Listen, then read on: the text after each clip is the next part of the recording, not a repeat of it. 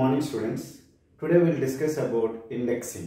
Now indexing usually we will see in our daily routine in a textbooks. In a textbook, if I want to search any concept, I will not go through the entire textbook. If I want to search F3NF, third normalization, third normal form, any concept or BCNF, if I want to, I have opened the DBMS textbook, and if I want to read about 2NF, second normal form, if I want to study, first I will go through the index file.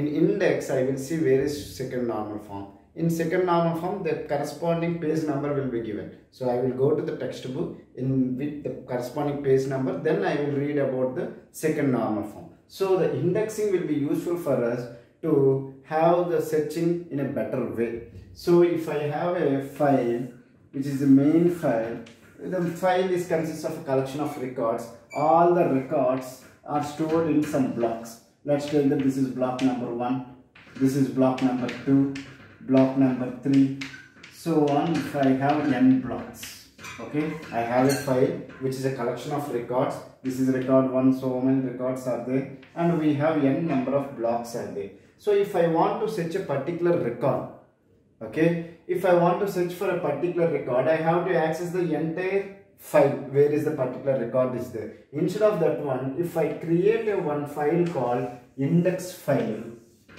okay, if I create an index file, the size of the index file usually less than the data file.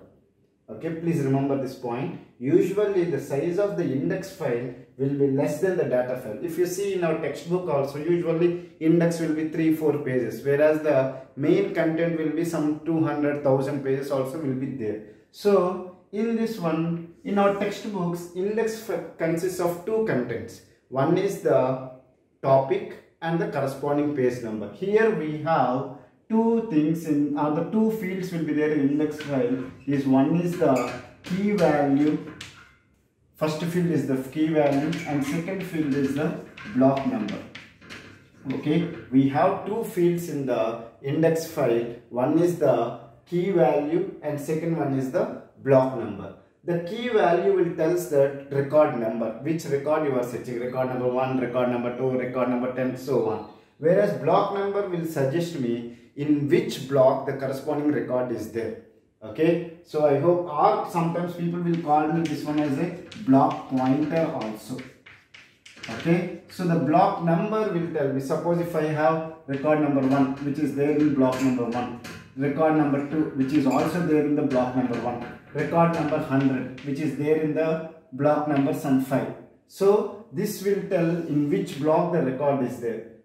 Okay, so this is about indexing. Then what is the advantage of indexing is that we have a less number of block access. Suppose if I want to access any record, now how many blocks we have to access? If I have n blocks are there, here I have n blocks which are in the sorted order, because block number 1, block number 2, so on, I have n number of blocks and the corresponding records will be there. So if I want to access any record in the main file, this is the main file. In the main file, if I want to access any record, then how many blocks I need to access if I use the indexing concept.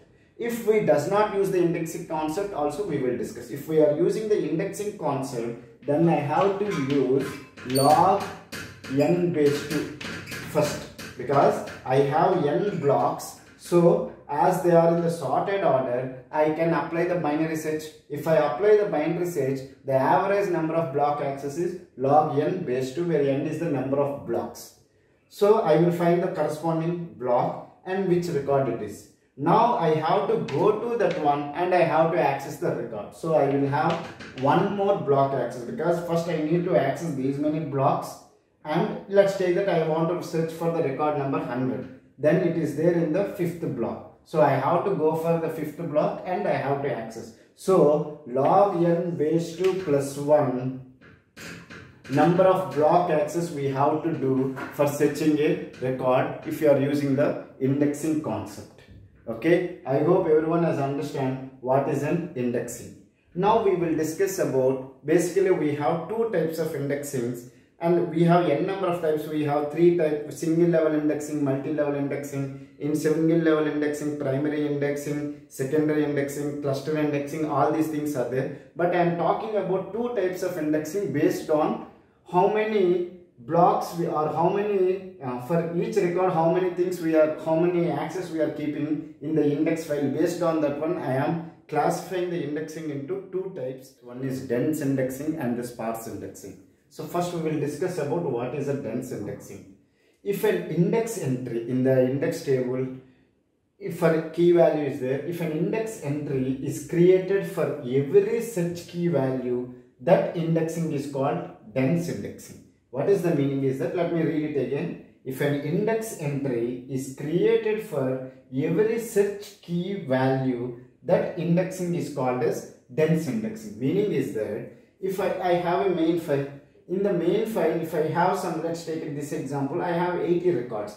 For each such key value, 80 records are there, 80 such key values are there. In my index file, if I am creating the index file will consist of the key value and the block pointer. BP is nothing but the block pointer or the block number.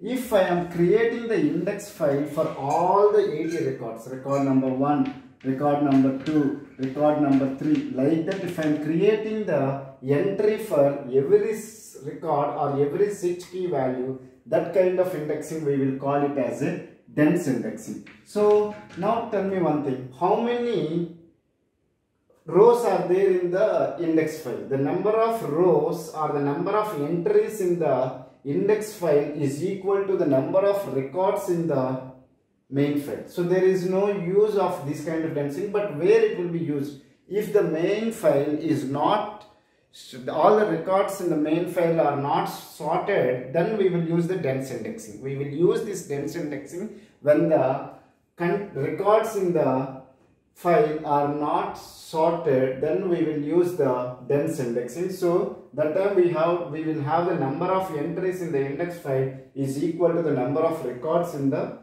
main file. Okay, I hope you have understood what is a dense indexing. Now let me discuss about what is a sparse indexing.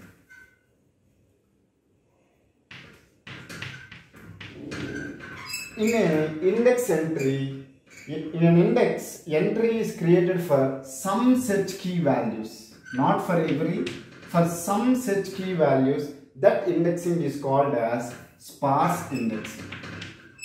I hope everyone has understood. In a dense indexing, we will create the index entry for all the such key values, whereas in sparse indexing, if an index entry is created for some such key values, that index is called as sparse indexing. Meaning is that I will not create all the key values. Here let's take a simple example. I have block 1, block 2, block 3, block 4.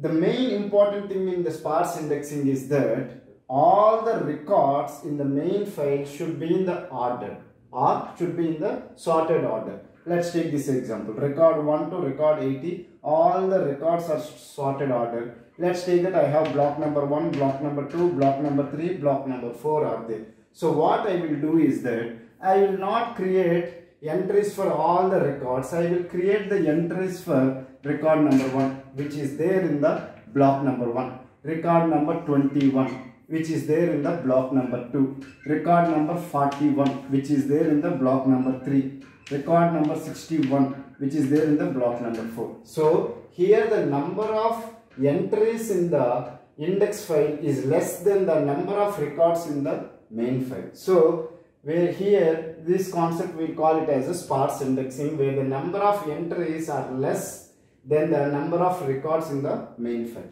So I hope everyone has understood what is a dense indexing and what is a sparse indexing.